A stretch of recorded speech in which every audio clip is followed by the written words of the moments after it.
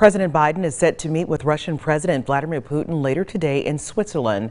The president has been preparing for this meeting for weeks, receiving briefings at least once a day. The summit is expected to last 4 to 5 hours. First, just President Biden and Vladimir Putin, as well as Secretary of State Antony Blinken and his Russian counterpart will be in the room.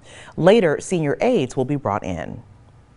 I'm going to make clear to President Putin that there are areas where we can cooperate if he chooses. President Biden plans to discuss Putin's election meddling, human rights, and cyber attacks, including those that threaten to disrupt the U.S. meat and gas supply. This is not a contest about who can do better in front of a press conference or try to embarrass each other. It's about making myself very clear what the conditions are to get a better relationship with Russia.